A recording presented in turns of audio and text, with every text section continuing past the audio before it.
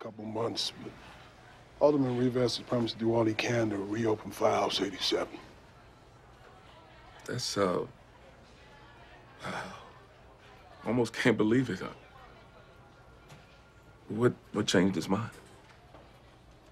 A reminder that we all want what's best for the community, right?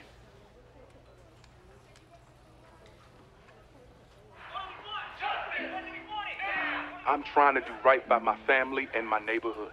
That's simple. We're firefighters. We're part of this neighborhood. We'll put our lives on the line for everybody in it. 51 at Main. We need an ambulance for a man down.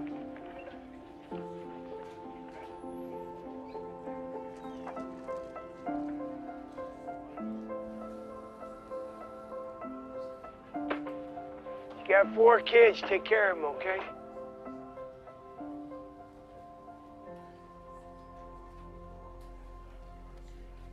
It's a message we can all get behind. Well done, you two.